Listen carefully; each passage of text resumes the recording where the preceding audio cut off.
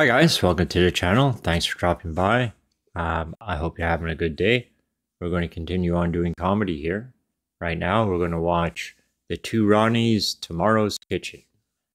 You know, it's going to be interesting is that although, they're trying to be funny, I'm curious to see what they're going to show and, if anything has become a reality, even though, they're making jokes and that, who knows what could have happened or, who predicts the future. So if you like the video, be sure to like it and subscribe to the channel. Turn on your notifications, pass the video around, and well, let's just get started. All right.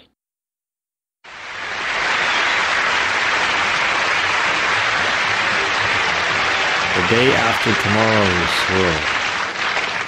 Good evening, and welcome to the day after tomorrow's world. 1976. Tonight we show you something smooth, streamlined, functional, and fast.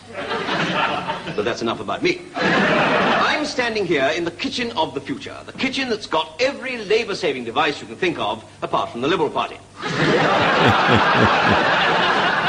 us look around, shall we?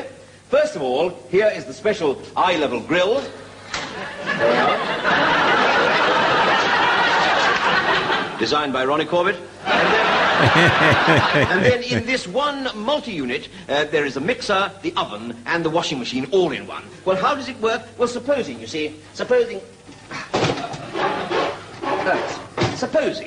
I want some crumpet at tea time. Well, supposing I do. What I do after 5 o'clock is my own business.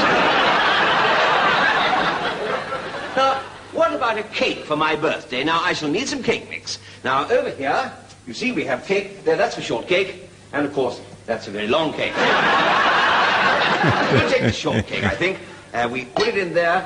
Add the eggs. And the milk. Icing sugar. And, of course, 21 candles. There we are. Now, we mix for only a few seconds and simply pop it into the oven, like this. But remember, of course, that this oven and mixer is also the washing machine, and I'm doing some laundry for the weatherman in the next studio at the same time. There we are. Now, what do we get when we turn the dial? Oh! Well, we get a small electric shock start. We'll ignore that for the moment. Now, let's just check the time on our digital clock here.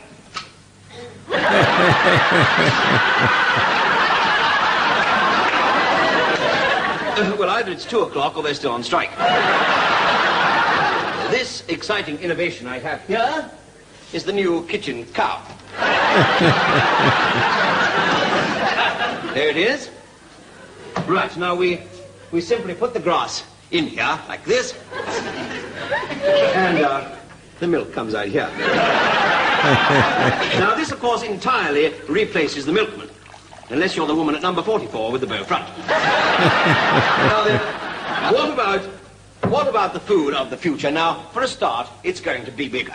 Now, let me demonstrate. We scientists, we have found that the old vegetables were too small, far too small. For instance, what can I do with this carrot? Thank you very much, madam. But seriously, I tried carrots as decoration. I even bought my wife this 18-carat ring, but... Now, on the contrary, here is a single section from the giant super carrot of the future. Now, there it is. You see, now, if you ate all that side, you could see Muhammad Ali in a dark room with your eyes shut. Even if he wasn't there. On this side, you see, there's Matt Monroe singing I'm in the Mood for Love. Of course, it doesn't end there. Here is the new BBC radish. Here we are. 13 guaranteed repeats on BBC Two.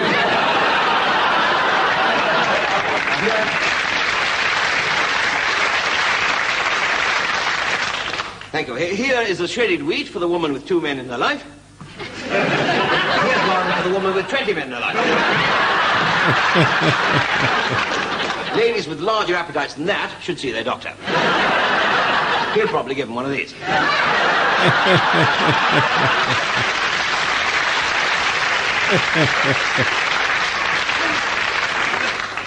Here is the new oven-ready budgerigar. There we are. Oh, excuse me. Hello? Sorry, wrong cucumber. Try it. Here is the mousetrap of the future. Here it is. It consists of a piece of cheese, a Jimmy Young record, and a brick. The mouse smells the cheese, he comes out of his hole, play the Jimmy Young record. When the poor little so-and-so puts his paws over his ears, you creep up behind him, hit him with a brick. And here we have the new egg-laying machine, the kitchen egg-laying. Well, what makes it light up, you ask? Simple. Inside is a battery head. How do you feed it? Well, simple. You take one of these pellets. Now, in this pellet, there's enough concentrated hen food for 6 months. I put it in there, load it in the special gun, and by means of this aperture in here, I shoot the pellet straight into its mouth. Thus.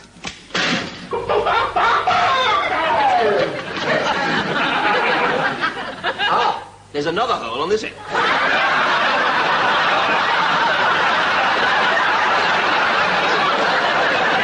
That's the wrong end of the box.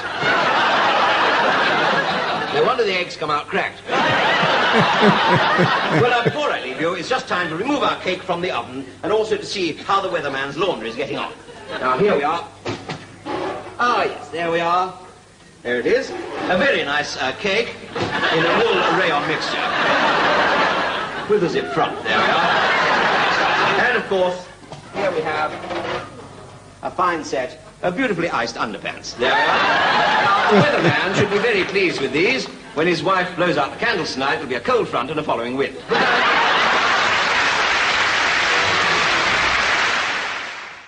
Okay, that was pretty funny. There was only one Ronnie in it, not two, unless you count being the butt of a joke as being in it. Well, then the other Ronnie was in it too. Come up with all the devices of the future. You know, I pretty much like the oven that bakes a cake, does your laundry at the same time. You know, I've already had that. Called a wife. Okay. She doesn't watch my videos, so I'm not too worried about it. Anyway, that was pretty funny, seeing into the future. The big ass vegetables solve the world's food problem. So thanks for watching. If you liked the video, you know, like the video and subscribe to the channel. Turn on your notifications. Pass the video around. Alright, so we'll see you next time. Have a nice day.